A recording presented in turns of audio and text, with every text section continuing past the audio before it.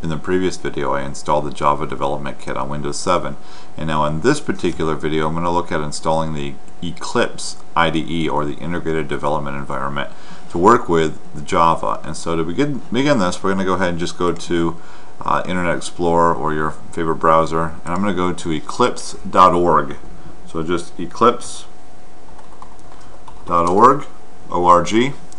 And this is the website that we want to go ahead and download the Eclipse IDE from. They've got a downloads page. You'll go ahead and click on the downloads page, and we're going to download the Eclipse IDE for Java developers. And this is the first link that they currently have available. I'm going to choose the package that I want, and I'm going to be working with a Windows package, so I'm going to go ahead and choose the Windows 32-bit. That's the operating system I currently have.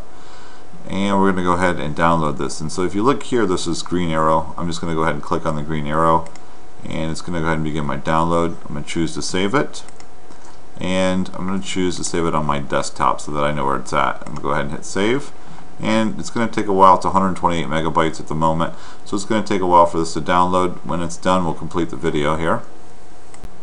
Now that Eclipse is downloaded, I'm going to go ahead and hit close and close my browser, and you can see that it's basically a zip file that we're going to have here for Eclipse. I'm going to right click on it, and in Windows 7 I'm going to just go ahead and choose extract all.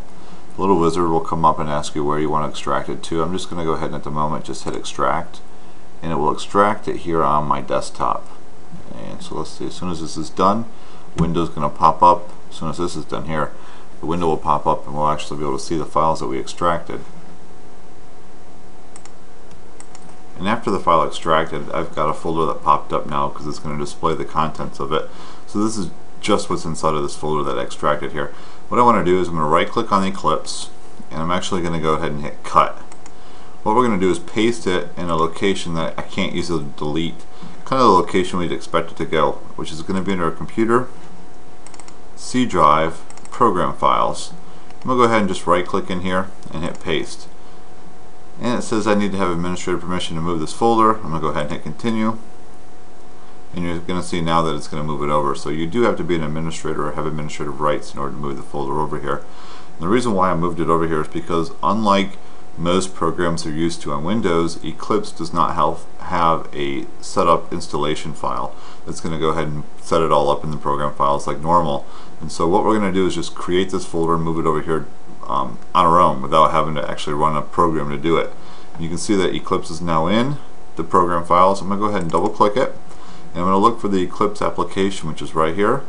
And I'm going to also create a shortcut here to start up on my startup menu, or actually on my desktop. I'm just going to right click on it, just choose send to, and then desktop, and you'll notice it'll say create shortcut, and that'll create the shortcut there on my desktop. I'm going to go ahead and close that. I'll close this. Now just a little bit of cleanup here on my desktop. I don't need that folder any longer. I don't need the zip file any longer, and I don't need my Java Development Kit folder any longer as well. So let's go ahead and test this to see how well it works. I'm going to go ahead and double click it, and it's going to go ahead and hit run. And you can see Eclipse is currently going to run, and it's going to start up. And you can see now that it's going to create a workspace for me when I run the application. It's going to basically keep a place for all of my projects and so forth while working with Eclipse. And so I'm going to go ahead and just leave the default and just hit OK. It's going to be created in a folder called Workspace within my user account. And now you can see Eclipse open up. Now the moment of truth to see if this is going to work. Eclipse should work by finding Java Development Kit through that path variable we set in the previous lesson.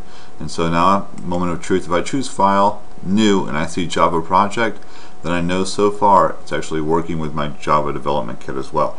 And so this is going to conclude the video on setting up Eclipse IDE. In the next video, I'm going to go ahead and work with setting up the Android Development Kit itself.